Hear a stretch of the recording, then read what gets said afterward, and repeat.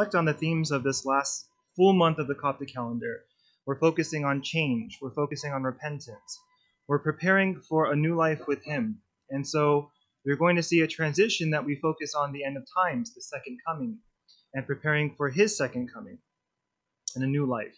And so today, if we take a step back and reflect, we notice in this gospel passage coming from the Gospel of St. Luke, chapter 5, we notice that in the eyes of the Pharisees, it appears that our Lord Jesus Christ brought salvation to the world in what appeared to be the most unbelievably foolish way.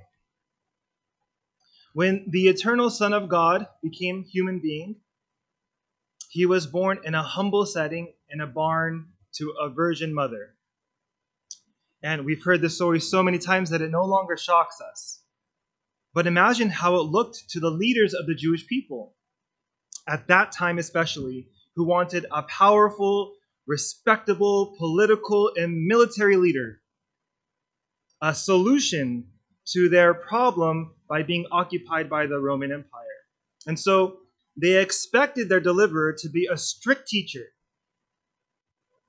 especially of the religious law, someone who would bring earthly blessings to the righteous and judgment to the Gentiles and to the sinners. No, our Lord Jesus Christ did not fit their expectations, neither at His birth, neither in His public ministry. And so today we remember that He called Levi, St. Matthew, a tax collector, to be His disciple. Tax collectors were Jews that worked for the Romans, sometimes collecting more than what was required from their own people and living off the difference. So righteous Jews viewed them as traitors, as thieves. They would not have nothing to do with them. No one would have expected that the Messiah of Israel would call a tax collector to follow Him as a disciple. And that's precisely what our Lord Jesus Christ did. And if that were not foolish enough, He also ate with the tax collectors. He ate with the sinners. And in that time and place was a way of almost participating with their sin, their sinful ways, their uncleanliness. So, in the eyes of the Pharisees, Christ defiled Himself. He broke the Old Testament law. So, for the Messiah to act in such a way was worse than foolishness. It was blasphemy. It was a sign that He was not a righteous Jew, let alone the one anointed to fulfill God's promises to Abraham. And so, in response, the Lord made clear that His apparent foolishness demonstrated a much deeper wisdom that His critics could not see. They couldn't get past it, those who were self-righteous. He said, our Lord Jesus Christ said, that of the sick people, not the healthy ones, are in need of a doctor's care. He said that He came to not call the righteous, but sinners to repentance. And we have to think about that for a moment. Who requires healing? The sick or those who are well? Who needs to repent? Those who are already faithful or those who are not? And our Lord quoted the Old Testament from Hosea chapter 6 in reminding His opponents that God desired mercy, not sacrifice. In other words, He related to others in ways that embodied divine compassion towards a corrupt and broken people. He came to help, to heal, and He comes to help and heal us.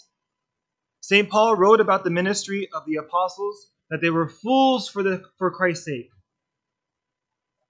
So before Christianity was popular or established or well known, they left everything behind. Can you imagine? They left everything behind for a ministry of poverty, of persecution, of death. Like the countless martyrs of Christian history throughout the centuries in places like the Middle East, the apostles certainly appeared as fools to the vast majority of people in their time and their place. Why risk your life for the memory of a Jewish rabbi? Why not burn some incense to Caesar? What's the big deal? Why throw your life away for the sake of this foolishness about our Lord Jesus Christ? It's easy for us, for those of us who don't really face, true persecution for our faith, and we like to romanticize, what was happening with the confessors and the martyrs who suffer and die for the Lord's sake. It's more difficult for us to recognize that Christ calls us to be fools for his sake in our lives, in our culture, each and every day. He scandalized the self-righteous by calling St. Matthew to follow him and by associating with a people of bad reputation. Here's the thing, and it's important for us to note, Christ did not endorse their sins, but he risked his own reputation in order to lead them to repentance and healing. He showed them the mercy of God by calling them to a new life. So, it may seem foolish to some when we show hospitality, when we show kindness, when we show friendship to the tax collectors and the sinners of our day. To those whose behaviors and styles of life are different from the paths of holiness that we seek to pursue as Orthodox Christians. Judging and condemning a particular people for any reason is never our place. When we do so, we judge and condemn only ourselves. We condemn ourselves to pride and to self-righteousness, because we become like the Pharisee who criticized Christ for keeping company with these people. Let's be clear. The point is not to abandon the teachings or the practices of our faith, or to say that all ways of living are equally good and holy. No. The Lord called his disciples to be more righteous than the scribes and the Pharisees, and he expects the same for us. Part of that righteousness, however, is not to abandon human beings, not to abandon our loved ones and our friends and our acquaintances when they lose their way, and even when they make terrible decisions about the way that they want to order their lives. Christ calls us to treat others as he treats us. Our Savior looked like a fool to many people when he kept company with people known to be sinners. And we should not be afraid to follow his example in order to maintain relationships that serve as the sign of God's steadfast love to a broken and confused people who we will really never really understand their full burden that they carry. If they don't experience a measure of the love of Christ through us, then where will they experience it? If they know Christians who want nothing to do with them, they will never likely to be drawn to the healing and the life of the kingdom. Why would they? What good news do we offer by abandoning them?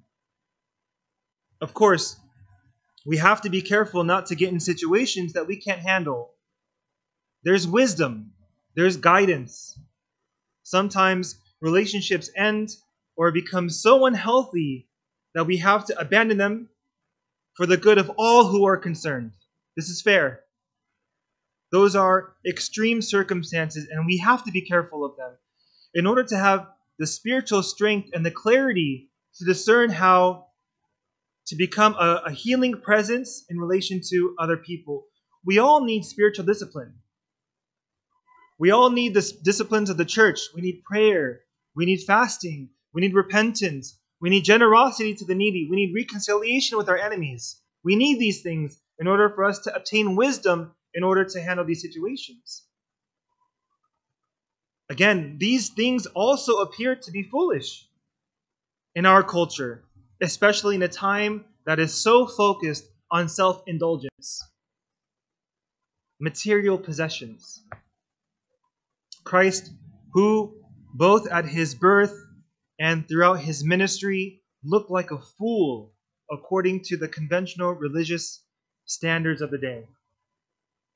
But through what appeared to be foolish, he made, and he continues to make, saints out of tax collectors, out of prostitutes, out of adulterers, out of murderers, out of Gentiles, out of other unlikely characters. Another aspect of this gospel that's frightening to me, because it gives us an example of the ways that the faithful religious observer, or even the leader of a religious community, can lose their way as they seek to do God's will. We can be blinded to the fundamentals of a living faith and a living relationship with our Lord Jesus Christ. How? When our religious practices don't start with the love of God. It's a very dangerous thing. They can become like weapons. They no longer can do good for us and for others. They no longer help us and heal us, but they cause wounds. The warning is, perhaps we started our lives with a pure love for God, but somewhere along the way, it was overtaken and obscured and replaced with a love of rules, a love of law. In truth, rules and laws are easier. They don't require us to have open hearts. They don't require us to leave our comfort zone. They don't require us to be vulnerable. Don't misunderstand what I'm saying. Laws and rules are important. They're very important. They bring order to our lives when applied correctly. When applied correctly, they reflect the presence of God. They allow us to grow closer to God. But when laws are divorced from God, they become weapons of mass destruction. One of the traps that we can often ensnare people as they try to grow in the faith is the idea of a perfect adherence to the rules is what makes us worthy before God. According to the gospel of our Lord Jesus Christ, nothing makes you worthy of God. God, in his mercy, pours out his love on all of us. We are here in a season of fasting, if you didn't know. St. Mary's fast. And we do our best with the rules of the fast. But we should remember that strict adherence to the fast does not, in and itself, make us holy. It does not make us good. It does not make us worthy in our Lord's eyes. St. John Chrysostom says that people can abstain from eating meat, and yet they devour one another with their gossip and the lack of charity. The fasting that is pleasing to God has nothing to do with what goes in the mouth. Those are not my words. Those are our Lord Jesus Christ's words. Does it mean that we shouldn't fast? No. Does it mean that we should be loose in the way that we practice our faith? No. It means that we should be ready to do everything that's required of us with cheerfulness by putting Christ at the front of our minds, with love. God is the one who brings it all together and allows it to be done correctly, with love.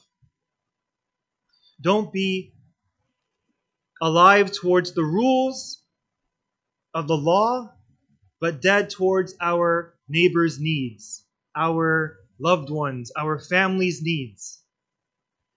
Don't forget to fulfill the commandment of our Lord Jesus Christ to love your neighbor as yourself.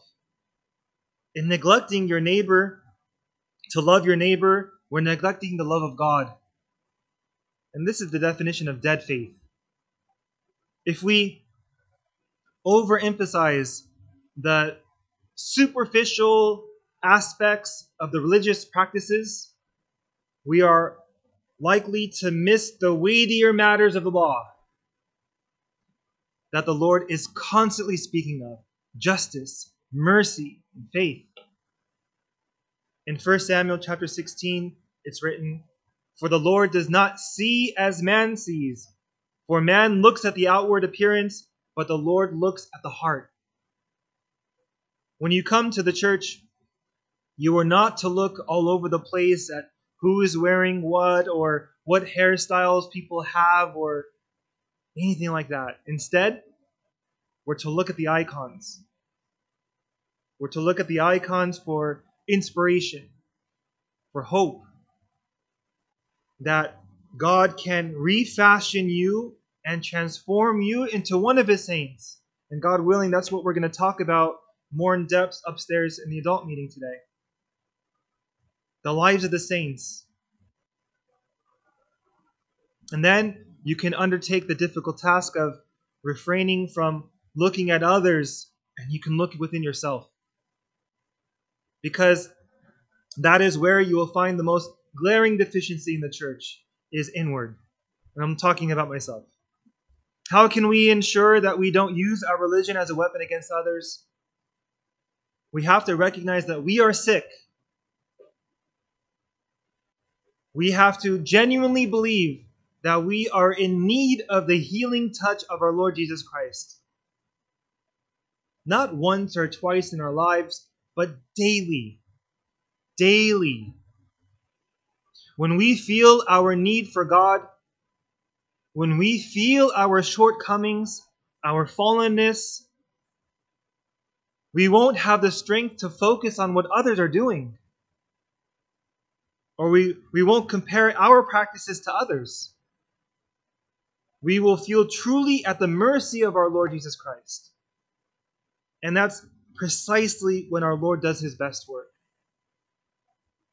Our prayer should not be like in the gospel yesterday for Vespers. Lord, I thank you for making me better than others, like the Pharisee. Thank you for making me so good. No, my prayer should be, Lord, reveal to me the depths of my sin, the depths of my sickness, and have mercy on me, the one who is not worthy of your mercy. Our Lord knows if we genuinely seek Him. He knows if we, deep in our hearts, actually hunger and thirst for Him. He knows if we feel self-sufficient. He knows if we have deeply seated pride. And He knows if we love Him and we love our neighbor. May our Lord search our hearts and find our practices to be pure and genuine and full of love, and glory be to God forever. Amen. Bless